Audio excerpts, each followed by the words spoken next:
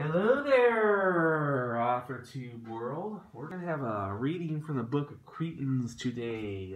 Book that I wrote. We're going to read a few lyrics as well. I'll try to keep this at 10 minutes or less. 10.5 is fine. Okay. Tomorrow's my birthday. But I don't celebrate my birthday so much anymore. I celebrate the last day of the previous year, which is today. Okay.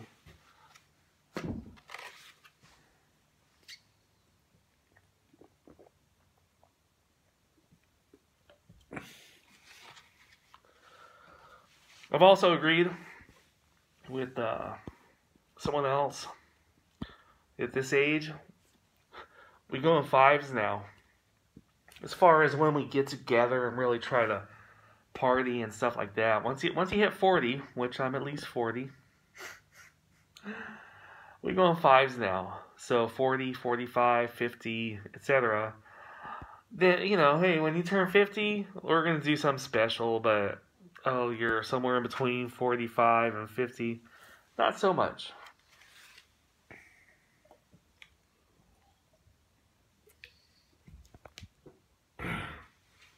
This book I wrote right here, Cretans, we're going to have a reading from it.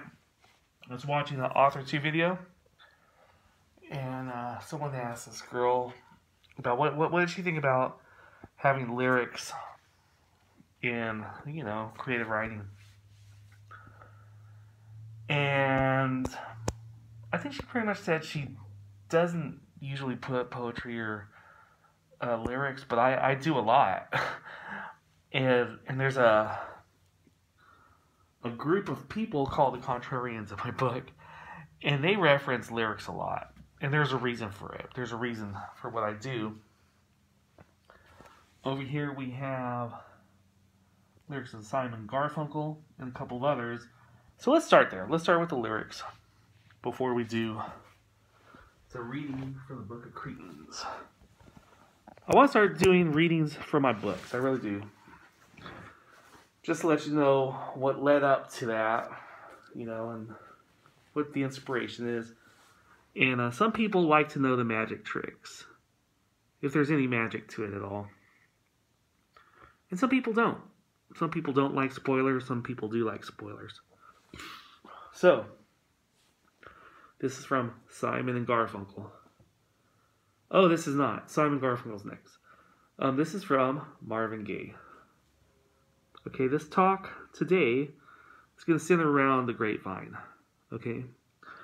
Ooh, I bet you're wondering how I knew about your plans to make me blue. With some other guy you knew before. Between the two of us guys, you know I loved you more. It took me by surprise, I must say, when I found out yesterday. Don't you know that I heard it through the grapevine? Not much longer would you be mine. Ooh, I heard it through the grapevine. I'm just about to lose my mind. Today's grapevine is insane. This is going to go to my Homer Cocktail 49 channel. And I like to wear masks. I like to be silly. I have a Viking hat that I've worn on my videos before in another channel. But this is hypothetical. Let's suppose I'm wearing my Viking hat right now. Tomorrow at work, what if they just start talking about the Minnesota Vikings all of a sudden? Right? Is this a coincidence? And I was doing a video last night. I might post it, I might not. But detectives, from what I heard, they don't believe anything's a coincidence. Anything's possible evidence. There's circumstantial stuff going on there. This one's actually from Nirvana. Then we'll get to Simon and Garfunkel. We passed upon the stairs. We spoke in walls and web. Although I wasn't there, he said I was his friend, which came as a surprise. I spoke into his eyes. I thought you died a long time ago. Blah, blah, blah. This is The Man Who Sold the World, originally by David Bowie. And I'm not sure if this is going to show because I have the camera pointed toward me, so when I point it towards the screen, it might not register. I'm not really sure. Is it focusing? Because I can't see it. I'm holding it towards the ground. And I'm hoping it shows there. There's a reason I show it. There's funny videos called Misheard Lyrics. Yellow Ledbetter from Pearl Jam is hilarious if you find that on YouTube. Hilarious. But some lyrics cite this song as we spoke in was and when. That's never the way I heard it. That's never the way I understood it. We spoke in walls and web. Okay? We talk a lot in indirect language. I talked about this in another video. So Simon Garfunkel is going to punctuate this, I hope. Just a little bit. Okay? From the sound of silence.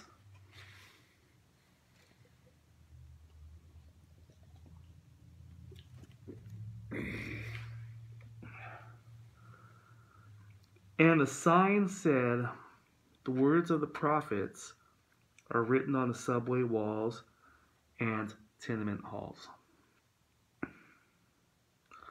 This is graffiti from what I took a history of rock and roll class when I was in community college. And the interpretation for these lyrics is about, okay, the words of the prophets are written on subway walls and tenement halls. This is graffiti sprayed in the slums, in the subway halls, etc. And you need to pay attention to poor people was what the teacher said the interpretation was. And it made sense. But we spoke in walls and web. So this is the way people talk to each other. Everything's not always direct.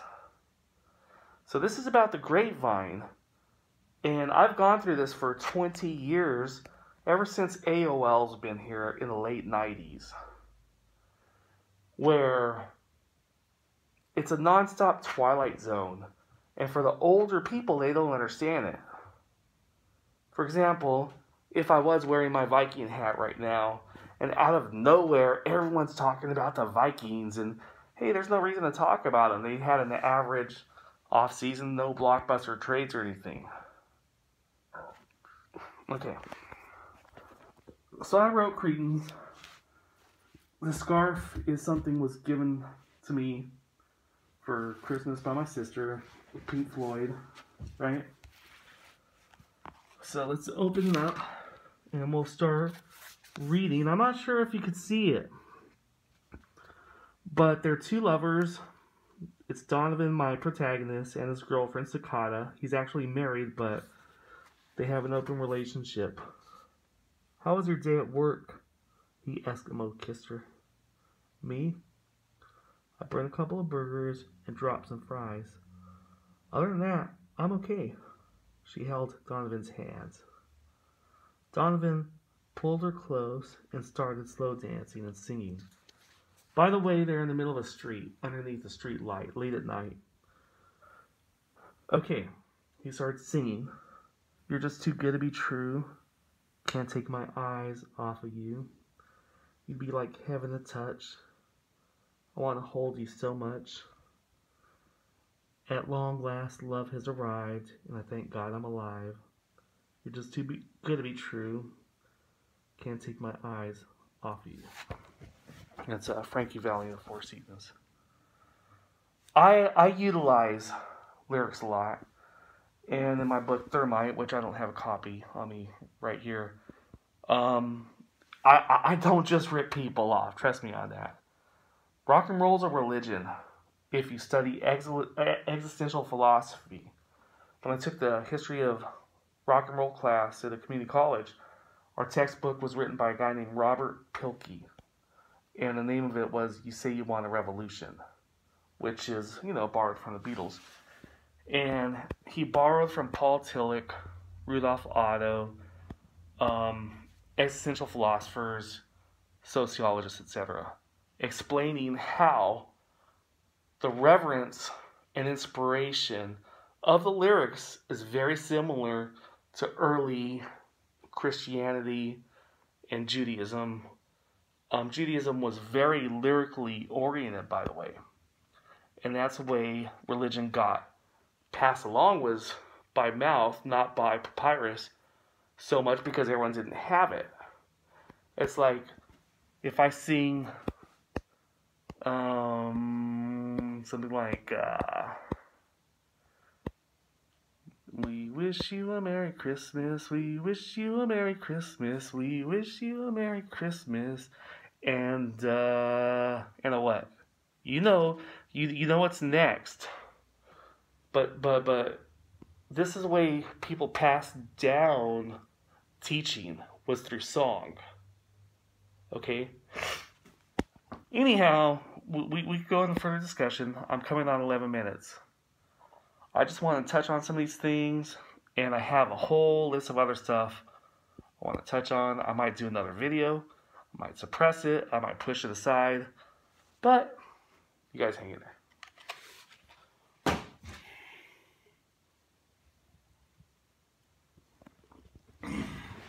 It's my birthday tomorrow.